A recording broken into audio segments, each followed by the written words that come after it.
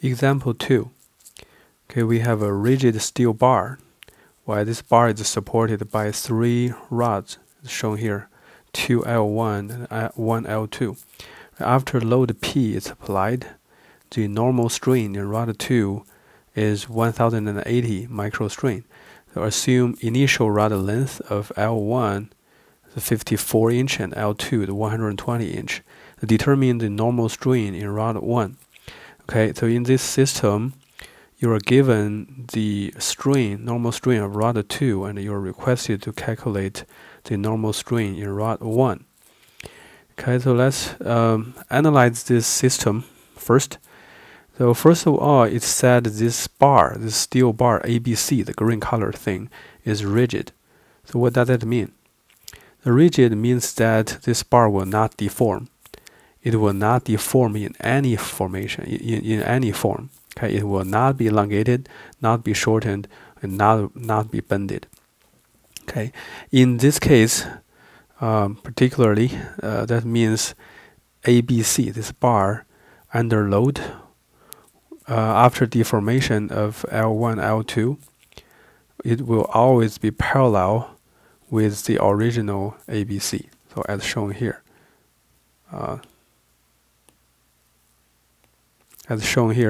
So after you add the load P, when these bars are elongated, this ABC, this bar will always be parallel with the original position. Okay. By saying that, we can also know that since this bar, the bar 1, L1, is tied to this rigid bar ABC at point A, and the other one tied to it at point C. Right, so we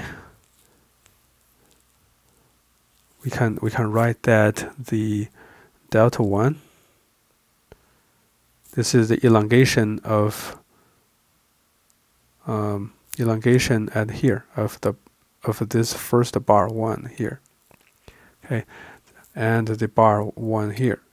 Delta 1 will always equal delta A equal delta C and equal delta B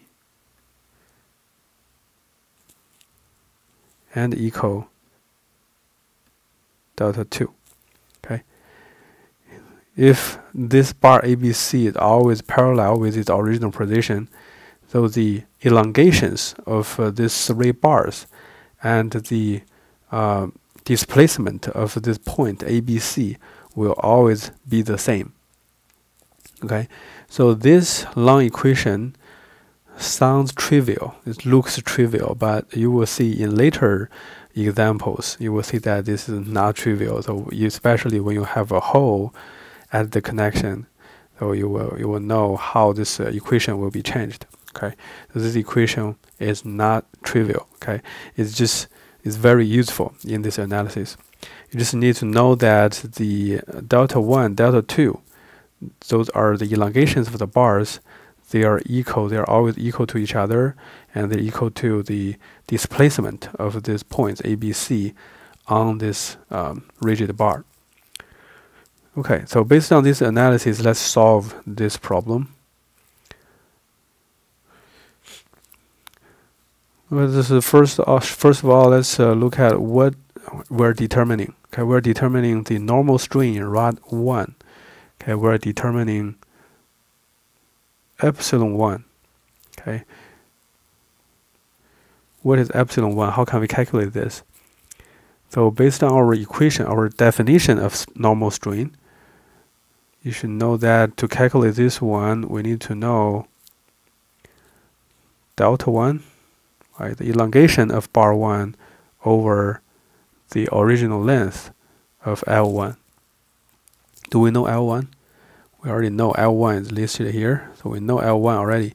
We just need to determine what? Determine the delta 1, okay, the elongation of this bar. Then what is delta 1? Do we know this?